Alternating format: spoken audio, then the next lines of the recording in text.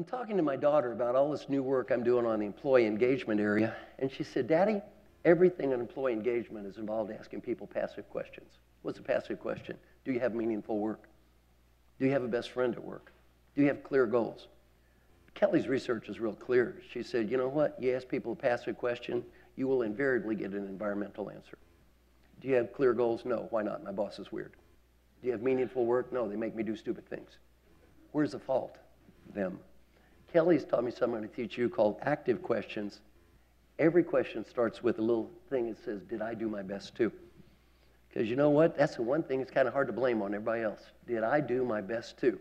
Now, I'm going to share 6 active questions, and then I'm going to share our research on this and invite you to all be part of the study. Any of you that want to can be part of this research. 6 questions every day. Question number 1, did I do my best to be happy? It doesn't even say you were happy. You know what it says? Did I do my best to try to be happy? Number 2, did I do my best to find meaning?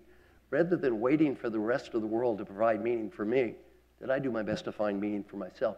Did I do my best to be fully engaged? And by the way, let me give you a challenge. Have every one of your employees start answering this every day. This way, employee engagement is not this business of what about them? It's what about me? Did I do my best to build positive relationships, to set clear goals, and did I do my best to make progress? Who's the one person we cannot blame for the answer to those questions? That's the one question we're 100% responsible for. Now, here's our research.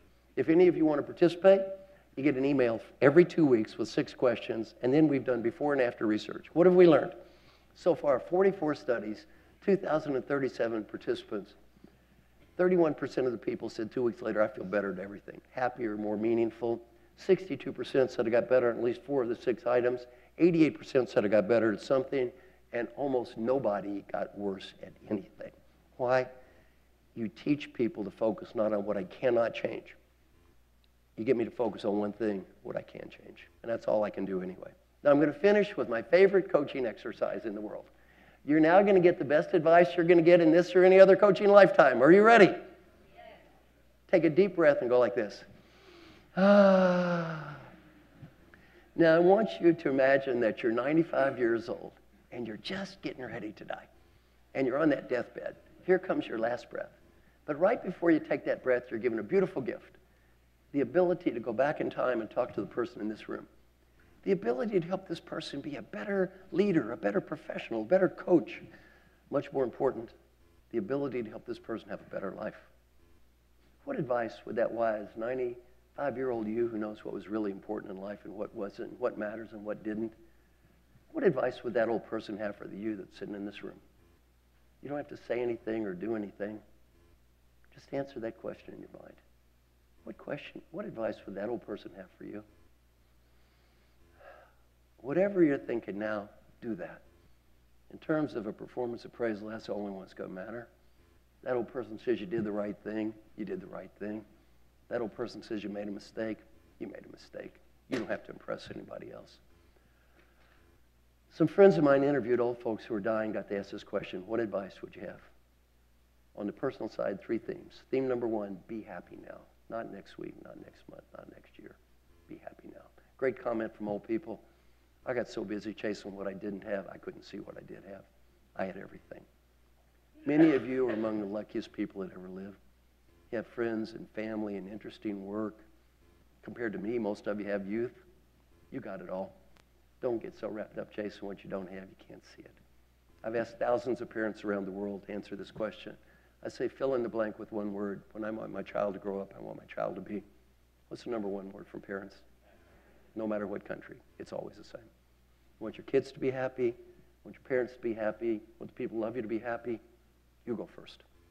You be happy. Number 2, friends and family.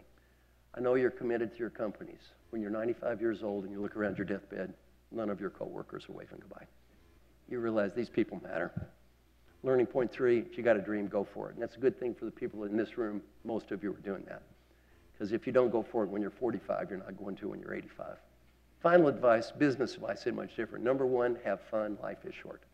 Number 2, do whatever you can do to help people. The main reason to help people has nothing to do with money or status or getting ahead. The main reason to help people is much deeper. 95-year-old you is going to be proud of you because you did, disappointed if you don't. And if you don't believe this is true, you interview the CEO of any major corporation who's just retired and ask them what matters. I've interviewed many of them. What are you proud of? None of them told me how big their office was. All they ever talked about is the people they helped. Final advice also, say, go for it. Your industry is changing, your world is changing. You do what you think is right. You might not win. At least you tried. Old people, we almost never regret the risks we took and failed. We always regret the risk we did not take. The final thing I would like to say is, I have the highest respect for the work you all are doing. Like you, I've had a guaranteed base salary of 0 now for about 37 years, so I kind of know what it's like. I hope you found our little talk today practical and useful, that you have just a little bit better life. Thank you.